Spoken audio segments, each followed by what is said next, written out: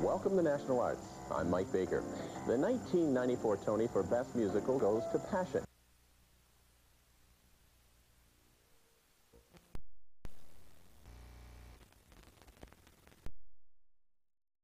Was made possible by...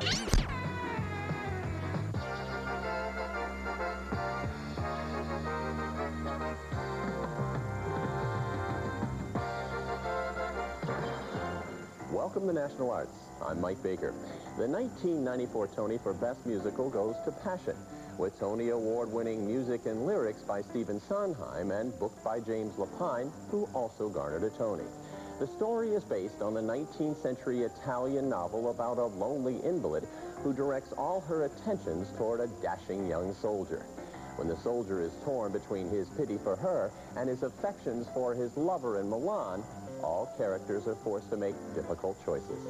We are indeed fortunate on National Arts to have Donna Murphy with us, who won the Tony for her portrayal as Tosca, and Jere Shea, who portrayed the soldier, and Marin Mazzie, the lover. Loving you is not a choice, it's who I am.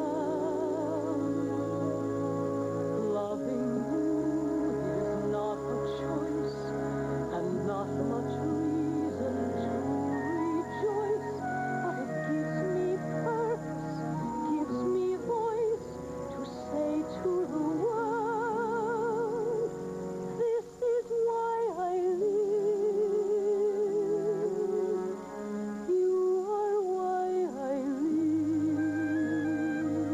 I was trying to compare the dialogue with the sung text to get a feel for the kinds of emotions which are expressed in each.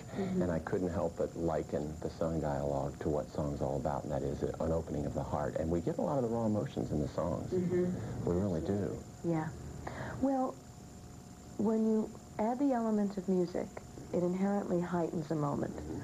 And so I think a good creative team wants to make the most of what is just inherent in adding music, and that it's going to heighten the moment. So why would a person take that step up? Well, to reveal something, to say something in a way that they haven't said it prior to that. That's the beauty of musical theater. You know? How can somebody so radiant, such as yourself, turn your heart inside out every night? Have you ever thought that maybe in a certain way that you are the spokesperson for an awful lot of people out there that are ignored because they don't have the looks, but have the heart? I know that the show moves a lot of people, and I know that it... I remember when we did the workshop, my best friend came and saw the show, and she was very upset after the show. She just, I mean, in a good way, I say. She was very moved by it.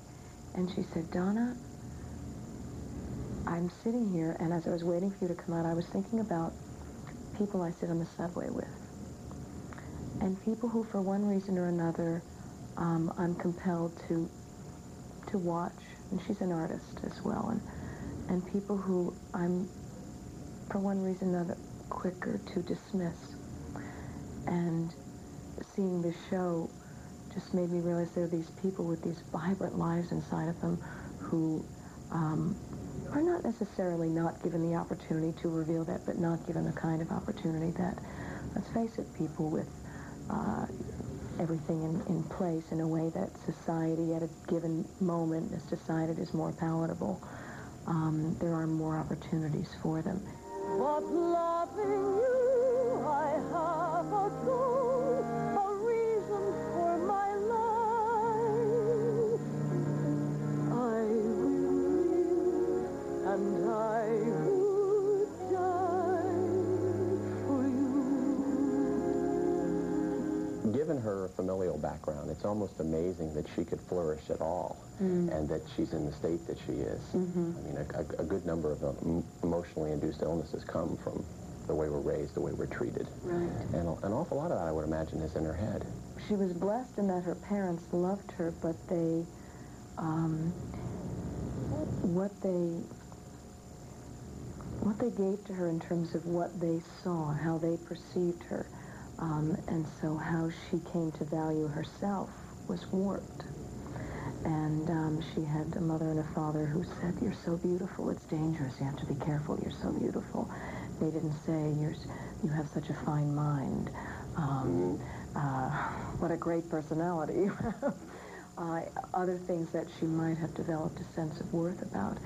So when she reached a time in her life when, you know, the kind of mirror was raised in a way that was difficult for her to handle, she didn't have anything else to hold on to say, well, this is valuable about me. This is purposeful in my life. This I have to offer to someone. And so she felt that there really wasn't a reason for her to exist, except perhaps to bring misery to other people, because in the way that she feels, the depth with which she feels things, her face and her heart are incompatible. Why this combination? It's a wonderful analysis of the situation. There's a very, and I hadn't seen this alluded to anywhere else, but I noticed that there's this very subtle change in your character as she is beginning to experience love for the first time, unrequited or otherwise. First, there's the change from the drab green to a more cream, and then eventually as you visit Giorgio, in your last letter, there's a more uplifting color. And also, they say that we lose our afflictions as we pass on to the other life. You are more erect when you come back in that last letter. I didn't want her suddenly to sweep on stage, you know, backlit and in white. I wanted her to be freed, though, and in my mind, even the day she died, the day she let go of life, she probably sat up straighter. I mean, there was a weakness in it, but she wasn't holding on to the pain. She wasn't defining herself by her illness anymore. I know you don't like the word obsession, and so we're going to stay away from that altogether. You heard that, huh? But it has, many times I'm sure, but it has been said that the way you tackled this part was with the same sort of obsession that Fosca has for Giorgio. Well, obsession. Maybe it's because it was a stretch for you. I mean, having come from two roles where you had to outwardly play your sexuality, here you had to draw within, and maybe for that reason you felt you had to work a little harder. I don't know. I tend to always, I love research, and so if I'm doing the most lighthearted, you know, piece of fluff, I've been teased by other cast members about, you know, the books I'm carrying around and the time I spend, whatever, you know, going to film libraries and stuff, because that's what stimulates my imagination. And that's what enables me to feel like I can get lost in that world. Otherwise, I'd be scared to death. It's why, you know, people have, because I sing, people would say, you know, why haven't you done a club act or something? Because the thought of standing on stage as me for an hour and in a very kind of naked way, it's not as scary as it used to be, but I like getting lost in the world of a character. If I'm able to take the time to read literature of the period, to read Freud and Breuer's studies on hysteria, to feel like I had some sense of what that time was about, what it was like for a woman in that time, and this whole condition of hysteria, and to understand it in a way where I believe that I can live there. The key to me is I have to buy it. And if I can buy it, then other people will buy it. I am writing to you, Signora, just as soon as I've arrived with a most unhappy heart. God, you are so beautiful. I do not wish to call As I remember every night, so please consider what I say clear and beautiful. with calm. Every night, every day, every part of you. Jerry, Giorgio's a sensitive person. I mean, there's even a remark made by Fosca that the other soldiers hear drums and you hear music. You're sensitive about nature and all those other elements. It's a direct contradiction of terms when you assess the fact that you're also in this military regiment. that tough to portray? It is, you know. I think in a way it makes all the sense in the world. You know, people do in life, and I know at times in my life, squeeze themselves into roles that just roles in life, maybe professionally or personally, that they don't quite feel comfortable in. And there was so much pressure in Giorgio's life from his family and the history of the family and the sense of pride and honor and dignity that he would, you know, he was a square peg in a round hole. That he was kind of pressured into the military. It's unfortunate that you're not necessarily ostracized, but you don't have the camaraderie of the other soldiers because they can't identify with your sensitivity. They don't want to try to identify with your sensitivity. And it's unfortunate. I mean, you are an island unto yourself. Yeah, yeah. And a lot of that is Giorgio's own, you know, he's perpetuated that whole thing. I think he would rather it that way. It's so much easier than dealing with people. I think Fosca, his relationship with Fosca is a more intense form, more concentrated form of that, and more obvious to the people. Oh, you know, those two are going to clash, but then he has these little scrapes with people along the way throughout the show, and it makes it interesting, though. A lot of subtext in this role. Yeah. There's a lot of emotions, which I'm sure the director said, I don't want you showing this, you know, physically. I want you to feel this. The audience will get the impact. That must have been terribly difficult at times. It helps when you have great writing, and I think that's what this has proven to be. You know, it's been a difficult process in a lot of ways, but for the most part, the script, the book, and the lyrics have been there and really supported that whole idea of just being in the moment. And that's, you know, the way good acting should be. You should not try to sell an idea to anybody. Just have it happening to you inside, and ultimately it will reflect. This happiness, being here with you in the dark, so much happiness, something even more than what I've done before. You make the comment that respect has everything to do with love, or vice versa. And all of a sudden you're faced with someone that you perceive to have no respect, but in reality they have a very strong will. It just says an awful lot about the misconceptions about what men and women think and feel, and their certain amount of self-respect for one another. It's rather interesting. And it's also it always strikes me as a very rational thing for him to say, too, and which is his game. You know, he likes to keep things, and he likes to label everything and keep it at a safe distance, and you know, respect and compassion. He thinks he has an idea of exactly what everything is, when in fact he doesn't. He doesn't take stock of what he's feeling. He's always up here. One thing that I think might get lost here if we don't bring it out, and that is the whole business of reciprocity. You can love someone, and yet if they don't love you back, you assume that they're in their own little world and they don't have problems. They're experiencing pain too. Even though they're not returning the love, they're going through a tremendous amount of turmoil, and I think you exemplify this for us in the play. Yeah. And we sometimes forget the feelings of those who can't give love back. They want to so badly, and yet they can't. And so you do, I think you embellish this somewhat and exemplify it for us. Good, good. Yeah, it's something that I've come across, especially as an actor in my training and things. There would be directors who would be like, don't you want to do this? Do you want to be an actor? Do you want to put out for us here? And it's like, yes, I do, but you don't know how much it hurts to not be able to. And it's like you're going to explode.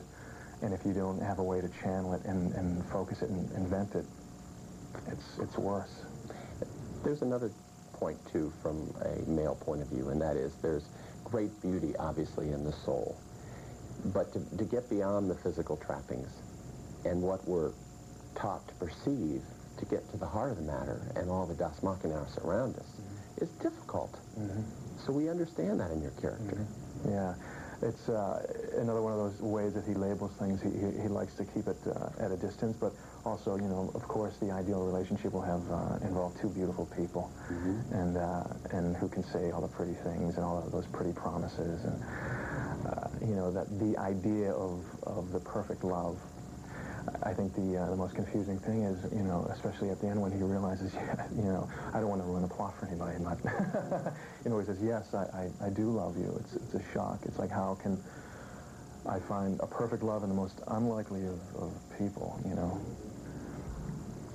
I think the one thing that you're insistent that people take away is that, yes, physically we may be unclothed initially, but what they should take away from this is that you are raw to the bone, totally unclothed in the end, emotionally.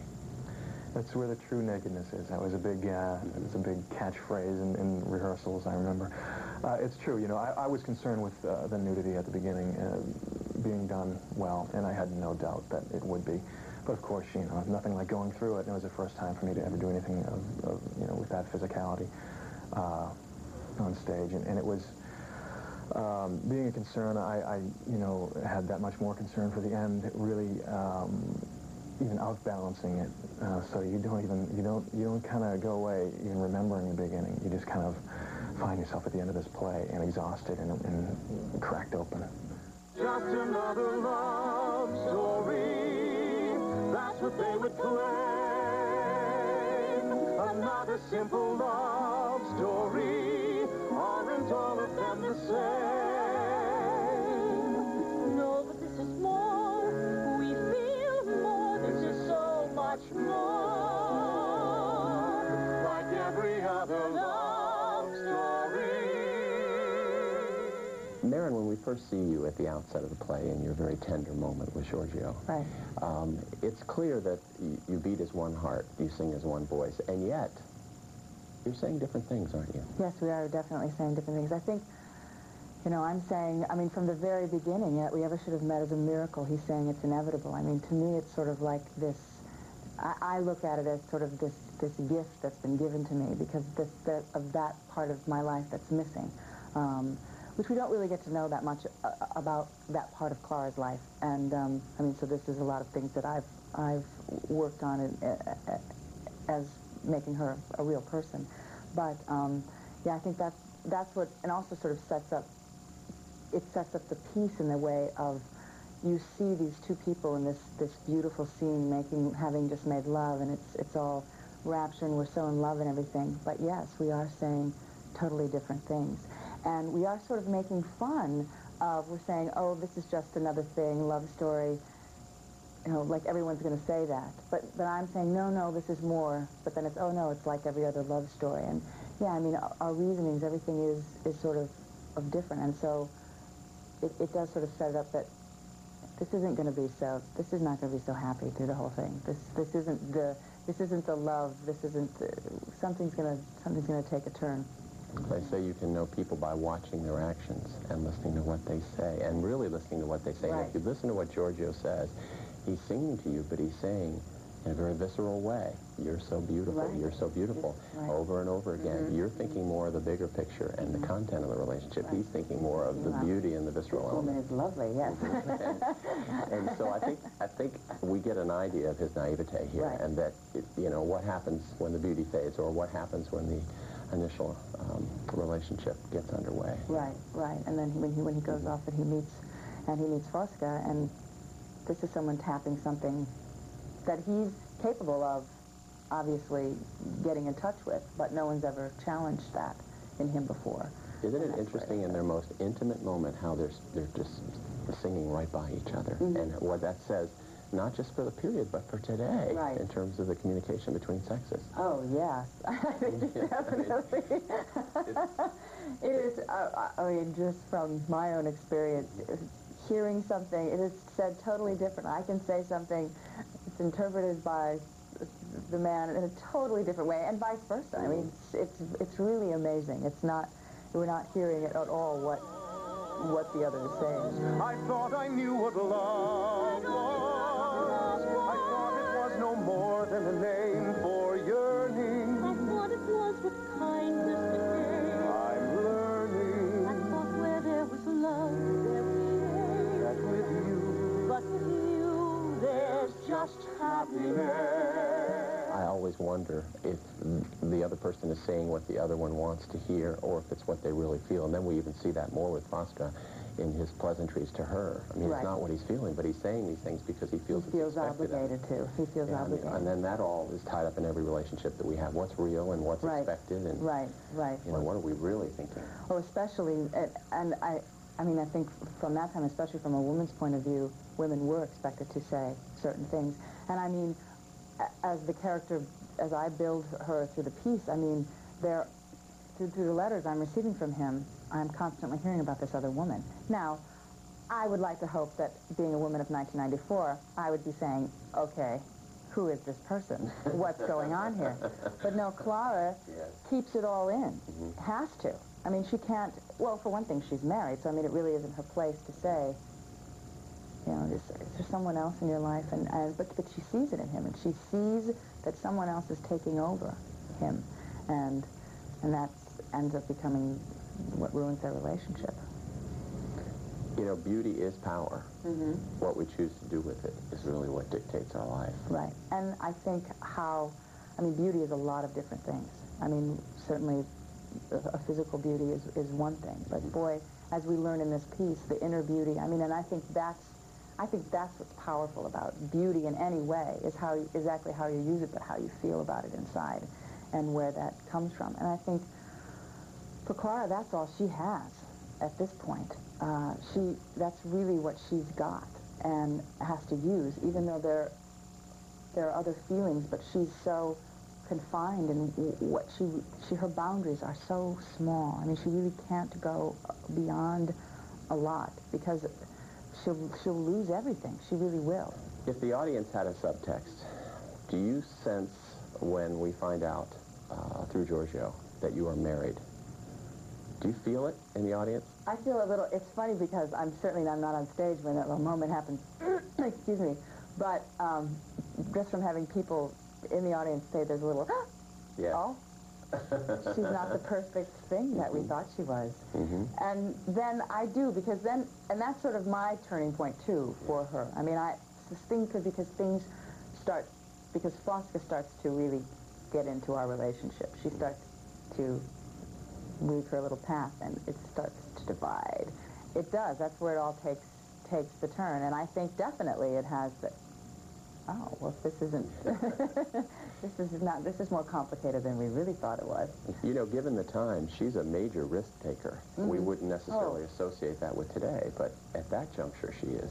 Huge. And I mean, to go and meet someone in a private place, to receive letters from them, I mean, oh, it's all very scandalous. I mean, it really is. I mean, she's really putting a lot on the line.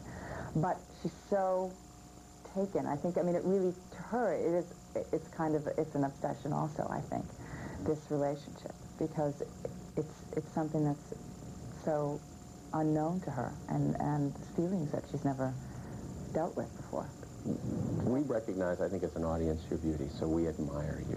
We hear you're married, and maybe we're somewhat aghast for a while, but we're willing to give you the benefit of the doubt because you are taking this major risk, and we assume that you love Giorgio. Right. However, when you say that, Giorgio, we must each carve out our own place in life, I think we begin to admonish you at that juncture. No, I think definitely. It's like, well, this is, I mean, like I've said, it's in a place in her life. It isn't, no, I'm not going, I mean, when, in the scene right before it, Fosca says, I will die for you. Would Clara do that? Well, she says in the next scene, no, she wouldn't. She's not even going to leave her husband. She's not going to take that risk, even though he's saying everything's possible, which he has said to her before, in which she's relishing these words that he's said to her, that they can have it all, that they really can do it. But obviously that's not how she feels. That's not what she doesn't see it that way. And he just doesn't quite see it the same way. The play and your portrayal, and that, obviously, of the character of Giorgio, says an awful lot about your maturity as an adult, and as a person who can have an outside relationship, in that you have this relationship on stage, and yet you're able to have a very self-sustaining relationship in the outside world, and to come together and have this ability to do this. And that, I think that represents tremendous maturity on your part, and also on the part of the other character. Well, I think, yeah, I mean, I think the way that it's written, that it's formed, and it's all supportive. I mean, and having great people and trust and all of that in the piece. It really trust. just, there you go. Yeah, good word. It really makes it. I mean, that's certainly a big one for this one, I think. You know, there's this informal clatch of Sondheim actresses, and it's like the who's who among great singers and performers, of which you've joined now. You're in your second. I mean, you're a real soldier now, having done two. Well, actually, I did Marilyn We Were Alone. Yeah, that's both three on the revivals road, of that out of town. Right, so you're La now on Jolla your and third. Arena. So this is my third. I'm a lucky Obviously, girl. when they cast that, did it have some bearing, your portrayals in other shows of his? I think definitely knowing me and knowing my voice, and this is the third time I've worked with James and Stephen together. So I certainly think that helps, and knowing how I work and that kind of thing. And it ended up, I mean, also, boy, I ended up being really right for the role. And so, I mean, all of it kind of came together. You can concentrate a little bit more on your psychological work and less on the vocal calisthenics in this one, can't you? Exactly.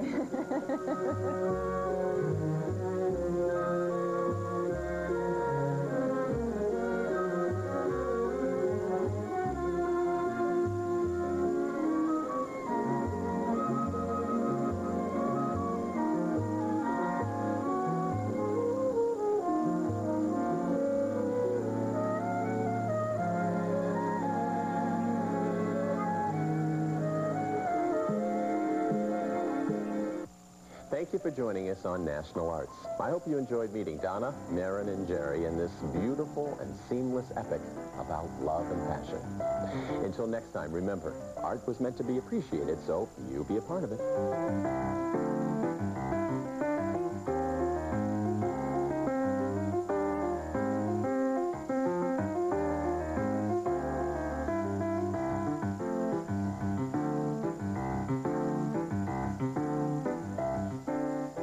Funding for this program has been made possible by the Hotel Edison, with 1,000 rooms in the heart of the theater district just off Broadway between 46th and 47th Street. An American Art Review, available at bookstores and chronicling the emergence and growth of American painting, drawing,